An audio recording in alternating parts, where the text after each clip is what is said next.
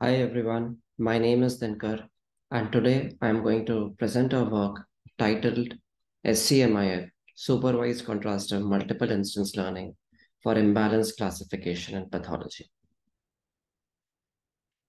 Pathology is the study of disease by microscopic inspection of tissue from different organs of the body. A typical patient journey starts with some symptoms, followed by non-invasive tests like radiology.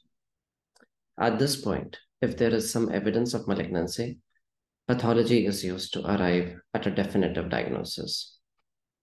It involves extracting a piece of tissue called a biopsy that is analyzed by a pathologist. This process is subjective for various reasons that we will cover in the upcoming slides. This is how the data, that is the whole slide images, WSIs or slides look like. This one is from lymph node with metastatic cancer highlighted in pink. It is tough to score slides because of various reasons. They are massive in resolution, think billions of pixels, with each magnification level containing sometimes very different information. They can also have stain variations, which can confound models. In addition to that, exhaustive labeling of these images is prohibited as they require expert annotations and are time-consuming. In this case, the annotated region is much smaller relative to the size of the image. Finding regions of interest within these WSIs can sometimes be like looking for a needle in a haystack.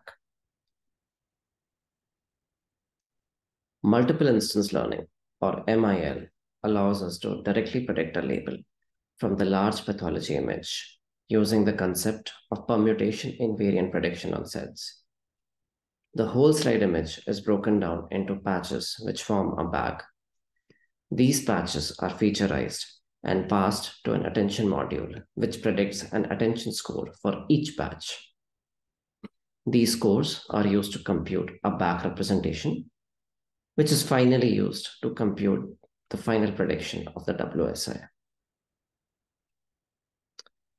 Label imbalance in histopathology domain is present at two levels, dataset and whole slide image. In datasets, imbalance arises from different prevalence rates of diseases. For a given WSI with positive label, only a small subset of patches contribute to that positive label. This compounds the severity of imbalance, making imbalance classification in pathology challenging. Prior work has shown that for imbalanced datasets, cross-entropy loss, that is the top figure, learns skewed features, which can result in biased classifiers. Supervised contrastive learning, that is the bottom two figures, learns more interclass separable features for improved classifier learning.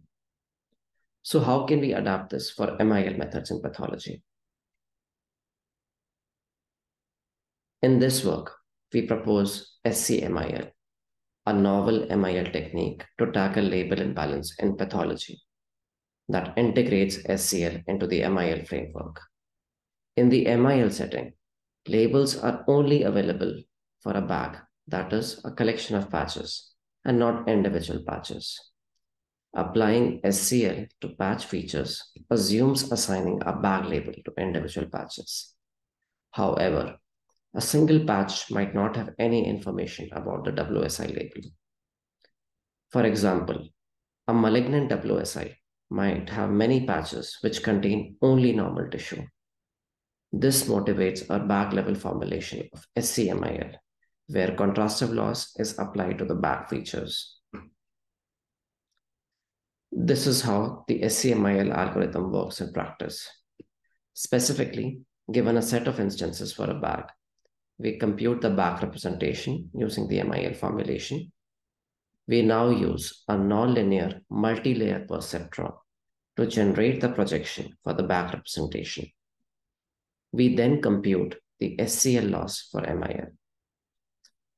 Additionally, we use a smooth transition from feature learning to classifier learning in the course of training, which allows the model to learn a more discriminative feature space, helping in imbalance classification.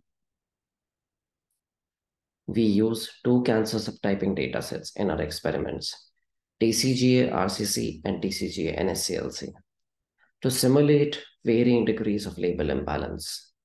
We sampled WSIs from the available classes to generate imbalance in the train set, while the held out sets were kept the same.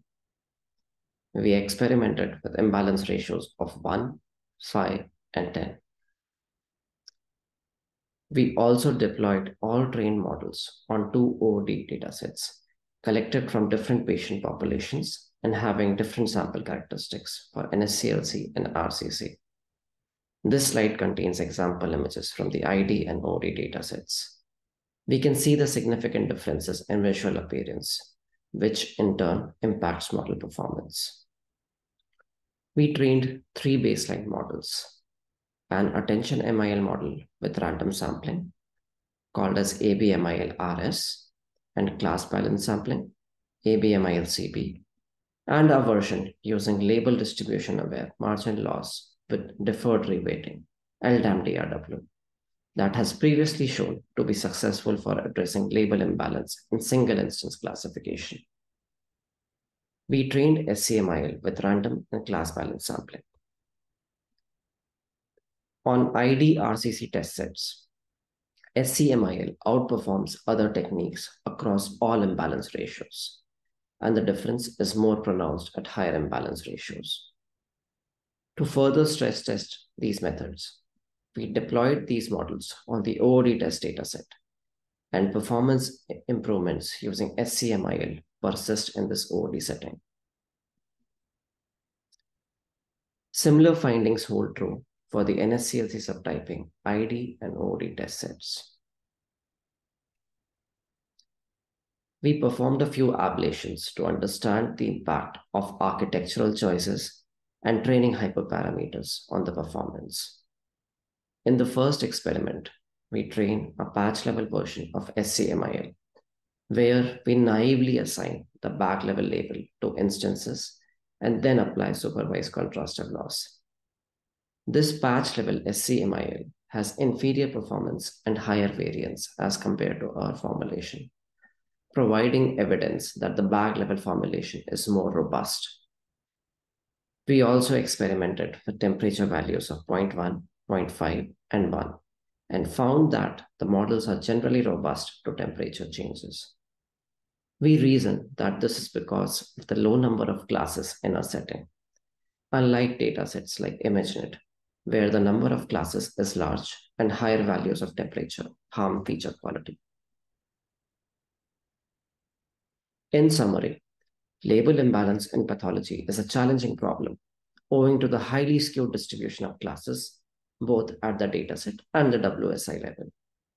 We propose SCMIL, a novel integration of supervised contrastive learning into the MIL framework to tackle this label imbalance problem.